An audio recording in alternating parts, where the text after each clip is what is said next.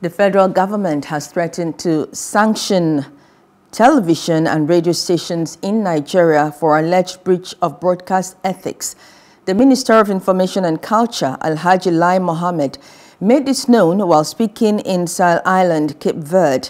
This followed recent invitations from the National Broadcasting Commission to television stations granted a former naval chief and a former governor, as well as warning over interviews granted a member of the indigenous people of Biafra. Hello, hope you enjoyed the news. Please do subscribe to our YouTube channel and don't forget to hit the notification button so you get notified about fresh news updates.